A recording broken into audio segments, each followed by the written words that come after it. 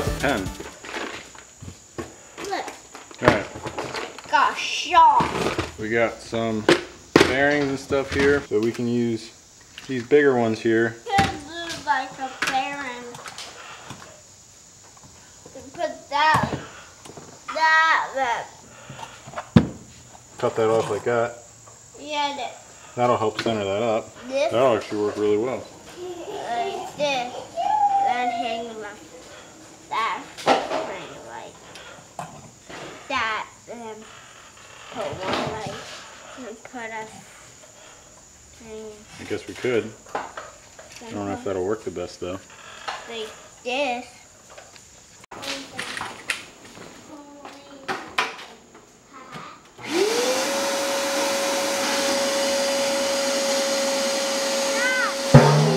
So Ethan wanted to go inside, but we'll continue on. Cherish is going to help me.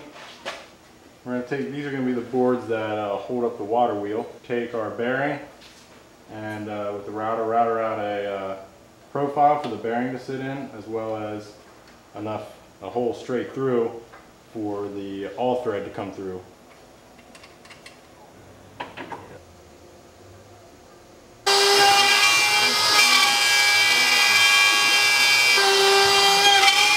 How's it look, Cherish? It looks good.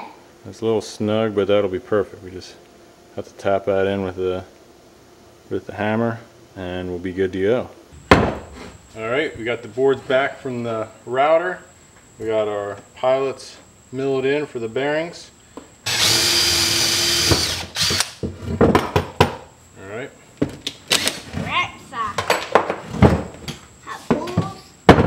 And we gotta make sure that's cleaned out. Tap it in.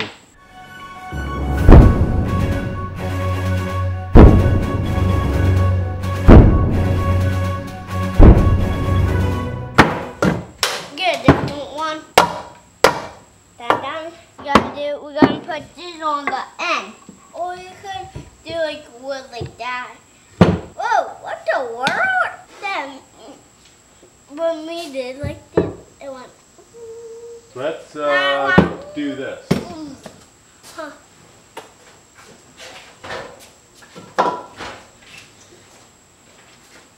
We didn't drill a hole in that. No. Yeah. Okay. That. A little cattywampus, but hey, it'll work.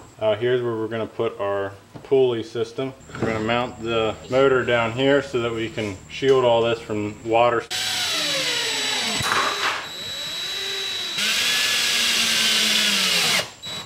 There we go, perfect. All right, bud, let's go cut our pulleys here.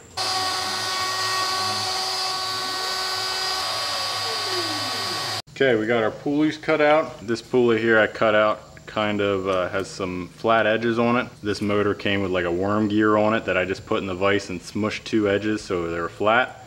So when I cut this center hole out, I cut two flats on it and then pushed it on there so that it won't slip off or you know, spin. Now what we got to figure out how to do is cut a groove in it.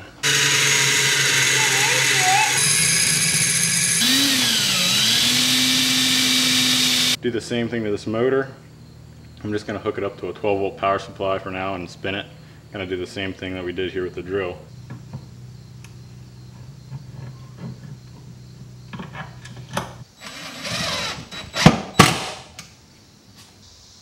I'm going to stretch it a little tight, not too tight.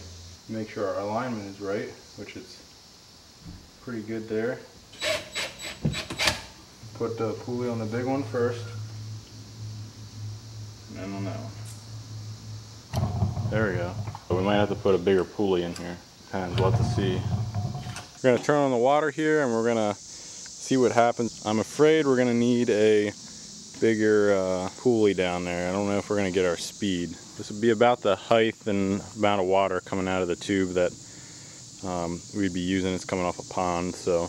All right, go turn the water on. Is it ton in it? Not yet.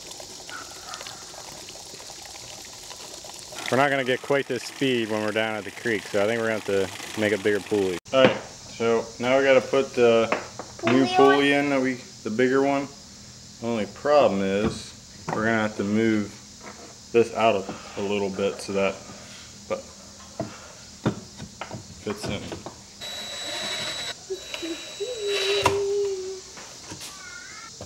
So you don't have to spin it fast at all and it's green. All right, let's go try the water. That works a lot better. I think we need more height on the water here.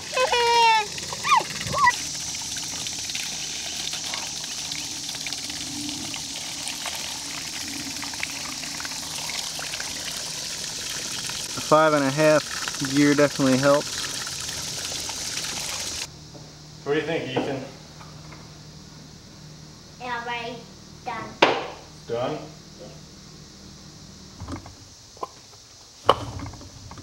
We're done making water on it. Yep, I think it works. I mean, we made some power. Not very much. 1.5 volts. You about to me up?